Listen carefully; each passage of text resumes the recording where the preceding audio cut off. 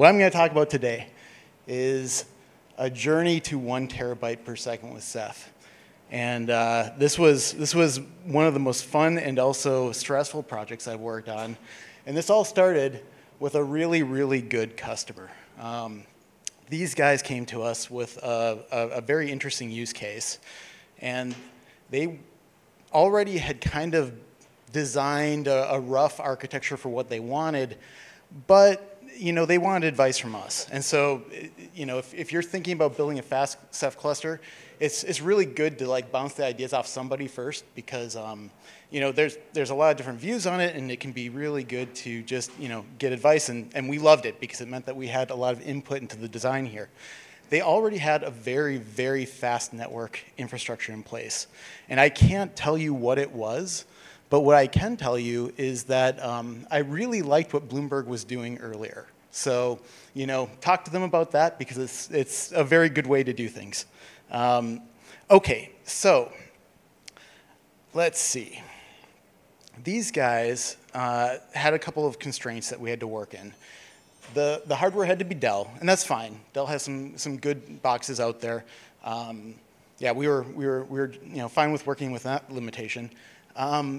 We were limited to 4U per rack, spread over 17 racks. That's what they wanted for failure domains. Fine, not too bad. Per rack power limitations. Originally, they told us 1,000 watts. That's 250 watts per node. That's a little rough.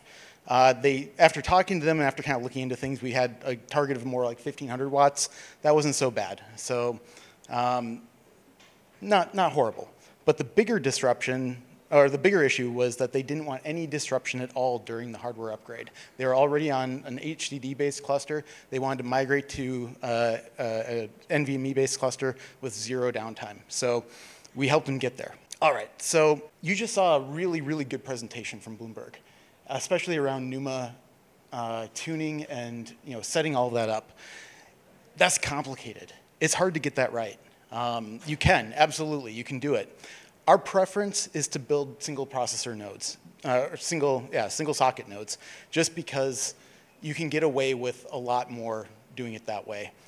You still can absolutely benefit by doing like NUMA tuning in the BIOS and setting up separate zones, but you can kind of get away to some extent without. It's a simpler setup, but it's a little bit of a slower setup in terms of not tuning that, but it's still pretty good. We like to give Ceph a generous amount of CPU cores. We see a lot of people skimping on this, but at least for Ceph, especially if you're doing NVMe, it's really worth it. And we also like smaller nodes that have fewer drives. So one of the things that's really interesting, and this actually touches, Tyler, I think on what you were seeing with CRC32C, Ceph uses a lot of memory bandwidth. This is something that we've been looking at a lot more recently, but we can consume about, just for like big 4 megabyte reads, a really easy workload, we can consume about like 6x the memory throughput relative to what the OSDs are actually reading from disk. And more surprisingly, on the client side, we're seeing closer to like an 8x memory throughput amplification. It's actually significantly worse for like random reads, small random reads and small random writes, but the overall memory throughput, overall throughput in general is a lot lower, so it doesn't quite matter as much. But this is why we're starting to see on like more modern processors with lots of channels of memory and lots of, and very fast memory with DDR5, Ceph is doing better. We're kind of, brute forcing our way out of some of that problem. But it's still going to be a really big problem as we start going towards like 200 gig E, 400 gig E, it's going to show up again. So let's see. Since I'm time limited, I'm just going to kind of skip this slide, but it's basically what we were just talking about. So okay, this hardware design that we came up for them, it actually looks a lot like what a lot of vendors are doing right now, with the exception that we're using 100 gig E. A lot of vendors are moving towards 200, but overall, this is kind of the sweet spot that we came up with in terms of price, performance, everything. Is running, actually, testing was done with Focal, Ubuntu Focal, and that was only because that's what they're using in their environment. There was no other real reason for that. So, okay, the plan for this: upgrade the existing cluster to Quincy, deploy new hardware, install CBT, which is the performance framework we use for testing Ceph and evaluating, rapidly running tests and evaluating the hardware, and then redeploy this using Dan's upmap remapped tools, which he'll talk about later today. So, okay, one of my colleagues, Toby, did this upgrade, and it all went great. Ceph ADM worked wonderfully for it. The customer deploys the new hardware. There was an issue where they accidentally deployed the OS to the OSD drives instead of the BOS card for the, yeah, exactly, right? So that unfortunately during the initial testing kind of it was a little bit of an issue, but basic testing on this looked good, network looked good, drives looked good. What could go wrong? Okay, so one of the things that was actually really nice about this hardware is that it's basically an upgraded version of what we have in the upstream Ceph test lab. So we were able to try and get not exactly apples to apples, but sort of close comparisons. There's a lot of data that we've got already on these older Rome-based processors and Dell R6515 chassis. So not exactly, but it gave us at least a benchmark to try to hit. And these were the first results we got. Really, really quite bad. It was not good in any way. So what happened is we basically went back and started doing like single OSD tests, single node tests, looking at the behavior of even just individual tests on these systems. It was quite painful. One false lead that we had was that we were seeing the CCT complexes like hitting 95 degrees Celsius, and we thought this was like a thermal overloading problem, but it was not. That was totally fine. Well, not really, but it wasn't causing the problem.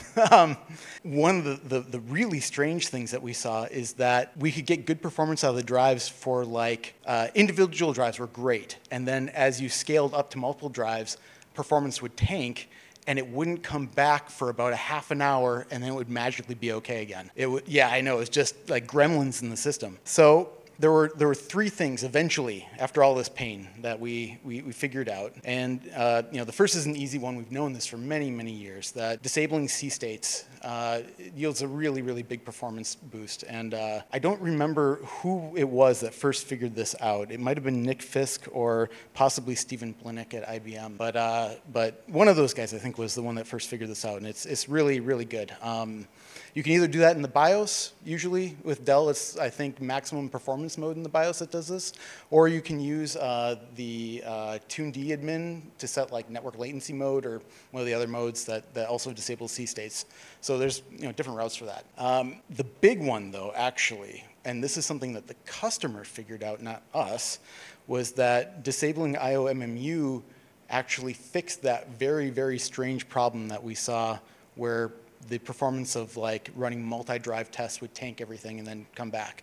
We've tried to talk to AMD about this and have not gotten a whole lot of response back. So I think we've got someone possibly, I won't pick on you here, but I would love, if anyone has contacts in AMD that works on a team that does this kind of stuff, I would very, very much like to get in contact with them. But yes, so the customer had actually seen this in other contexts too, and they had kind of a hint that that was what was going on. So fix that, and then we've got the infamous upstream Debian Ubuntu build issue. So I was the author of that Ceph article. And yeah, actually the Canonical guys had figured this out like 4 years ago as well, I think. I don't know if it was independent or not, but yeah, they had posted about it, and that's where I got the hint that, oh, hey, this isn't good. We should look at this. And it actually turns out that they had read an older like commit that I had made for do CMake, where we had like changed how the build works, and we had broken performance in all of the like compiles that you make. And then we had put a note in there, oh, hey, when you use do CMake, do this. And they took that, saw that, fixed their builds, and then we never fixed upstream. So like, it happens, right? But definitely if you know about it, if you know about the kind of stuff like this, tell us, please. All right, so let's see. After all these fixes, everything was much better. Not as good as I wanted it for random writes, frankly, but here we're only testing 3 nodes versus 5 on the upstream lab, even though it's a almost comparable number of drives. So the results look a little low, but they're there are fewer drives and fewer nodes, so it's not so bad. All right, so this took us up to winter break. Had a nice tropical vacation and came back all ready to go. But at the start of 2024, we actually got hit by another customer cluster that was in crisis and had to spend about maybe 4 days of the first new year doing that when we were hoping to do all of this. And yeah, everything was backing up to the point where they needed to get data migrating the following Monday. So we didn't actually start doing any kind of scaling tests until Friday, and then worked over the weekend to make it all happen. But luck changed. It was really, really a turning point in this. With the new settings, 30 OSDs looked really good. Jumping up to 100, we saw pretty much linear scaling. Jumping up to 320, we continued to see linear scaling. It was really, really kind of amazing to watch that happen. These tests right now are with half of the cluster serving as OSDs and half of the cluster serving as clients. When we started this, I knew I wanted to try to hit a terabyte per second with this cluster. I thought it could be done. But to do it, we'd have to run the clients on the same nodes as the OSDs.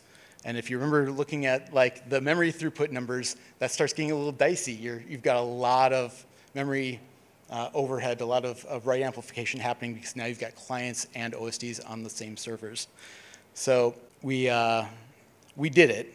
We did those tests over the weekend. We did a lot of like screwing around to just get over the hump. We were sitting about like 950 gigabytes per second for a while. And we ran into some very strange issues when we did this. I think I covered most of it in the blog article, so I'm not going to really do it here since I'm starting to run out of time. It's not too bad. But yeah, definitely look at the blog article and feel free to ask me about it if you want. But we were able to actually get a terabyte per second, at least in the 3x replication case. As you can see here, for writes, far less, makes sense. 3x replication, we're not going to go that fast. We're a little bit worse in aggregate than with reads, but that also kind of makes sense because the drives aren't as fast at writes as they are with reads. IOPS, not terrible. I would like to get this higher, but still, I don't think anyone's published numbers bigger than this, so I'm happy with them for now. The erasure coding case, though, is interesting. This is what they're actually using in production now. They wanted to use 6+2 erasure coding. Our read performance was hit quite a bit, and I think that's primarily due to network. Now all of a sudden we're doing a lot more read transfers over the network. It's hitting us harder. Writes actually go up fairly significantly, and that's also because now you're not doing 3 writes for every write. You're just doing a subset of that. I don't want to do the math in my head, but much less. Random reads and random writes, of course, go way down. There is a PR that's in the works that a good friend of mine, Radek, is working on right now that is going to dramatically improve this. This was actually an old PR from about 5 years ago that was submitted from a guy in China. And we kind of dropped the ball on it, frankly. No one did a really good review of it. And we went back and kind of looked at it. And I did some testing about last summer. I basically just got his PR into good enough shape to put it into main and get it running. It wasn't really ready to be merged. There was a lot of work that needed to happen on it, but the results looked really good. And Radek took it and ran with it, and now it looks like we're probably not going to get it in for Squid, but there's a pretty good chance that we'll get in for a point release or at least for Tentacle. So I expect the read numbers there for erasure coding to at least double in this case. What was that? Yeah, this is erasure coding with RBD. Yeah. So if you look at how the per node performance scaled, we were actually maxing out the network here. We were able to as long as we had clients on separate nodes and weren't co-locating them with the OSDs, we were hitting about 20 gigabytes per second. When we co-located them, that dropped, but not horribly. It was like 20% less, roughly 20 to 25%. I think that if we could reduce the memory bandwidth overhead, we might be able to make that better, and we need to anyway. So that's I suspect what we were seeing there. Otherwise, the random read and random write IOPS were okay. We see that we often hit a limit of around 600,000 random read IOPS per node. I have seen this over and over and over again, regardless of the number of NVMe drives. I believe we're seeing contention with the kernel TCP stack. And so I'm actually working with a couple of folks right now at NVIDIA to see if we can reduce some of the contention there. But that's very, very early. So we'll see what happens. But I'm hopeful that we'll see an improvement there. And potentially other TCP stacks outside of the kernel might also be better. But we'll see. Okay, so wrapping this up, Clyso handed the nodes back to the customer for reimaging. My good colleague Toby integrated all of the new OSDs. We used Dan's upmap remap script to assist in the migration, I guess. Maybe is the right way to say it. And yeah, within 2 weeks, we had the entire thing moved over. They saw some immediate benefit to it. They basically said they were thrilled and now needed to work on optimizing their application to make use of all of this extra performance. And yeah, we have gotten some interest in other people that want to do the same thing. So this is exciting stuff. And I'm convinced that if we can kind of band together as a community and start looking at this stuff, I think we can beat VAST. I think we can beat DDN, Weka, everybody.